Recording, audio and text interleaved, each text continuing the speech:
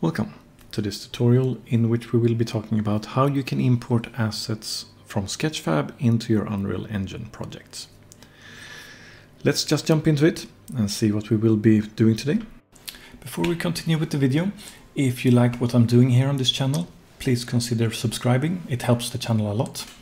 Anyway, let's get back to the video. So this is more or less what we will be creating in this tutorial. I'm just dragging in a few assets and yeah, this is the result. Starting off, we want to get a Sketchfab plugin. I will link this address in the bottom in the description of the video. And this specific page here goes through essentially everything that needs to be done. And what we need to do is we need to go to this page. And here we can download a zip for the corresponding version that we want to make use of. So doing that, downloading the version that you want to make use of, and then following these instructions of where to put it, and we'll resume the video from there.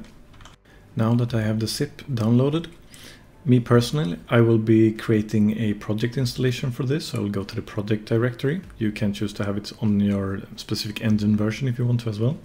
So this is me inside of my project, and I can just create a folder called plugins, and inside of this I'll create a folder called Sketchfab,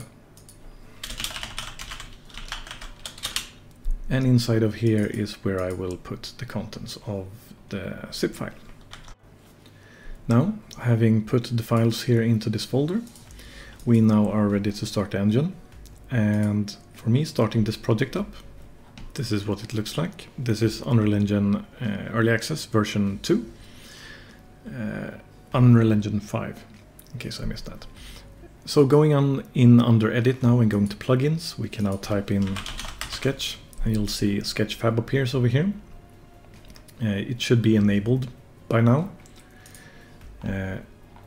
From having the plugin, if you didn't have it activated, you might need to restart your engine. Now, having the plugin activated, we have a new set of options here in our window tab, so we can go to Asset Browser.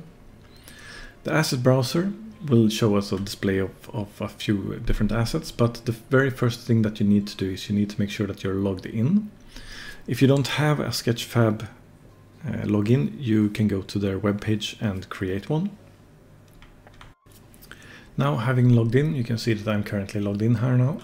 And now I can browse around, looking around at different assets that Sketchfab has available to it. And there is a lot of features here. You can go for different categories for something specific you're looking for. You can look for specific kinds of high poly or low poly models. You can have a lot of sorting options. And you can also click in if you want to have them animated, staff picked, or if you want to search your own local Sketchfab inventory or the things that you have bought on Sketchfab.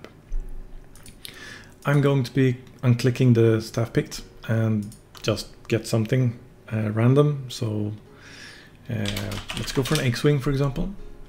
So here we can see that we have a bunch of different X-Wings available, and we can sort maybe most liked, and then we'll probably get the ones that are of highest quality, possibly. And now it's very simple. Everything that you need to do is you just need to find something that you like. So this one, for example, you can double click to open it up if you want to. You can download it from here, or you can just click download selected over here, and then you'll get a progress bar over the download. And once it's done, meaning that it's completely blue, all you need to do is just drag and drop it into a folder in your contents, and you get to choose a few different things. I would suggest that you click in the import to new folder, meaning that it will create a folder where it will put all the assets related to the asset that you are currently downloading. Just click import, and it will sort everything else out. Now, something to keep in mind is that you should probably keep track of what different licenses the different models are under to see which ones are available to use commercially, which ones are costing money, if you need to do some kind of attribution in the form of mentioning who created it and such things. You need to make sure that you are adhering to the licenses for the model that you're interested in using. Anyway, So here we now have all the assets available. You can see that it has created a material out of the different textures. We can just mark all of these, press save, and we can now drag this into the level if we want to. And that's how easy that is. So that's all you need to get assets from Sketchfab into Unreal. I hope you found this useful. Hopefully you found this video helpful. If you liked the video, leave a like. If you did not like it, leave a dislike. Leave any suggestions or comments you have down below. Subscribe and share this video if you want to see more like it in the future. That is all for now.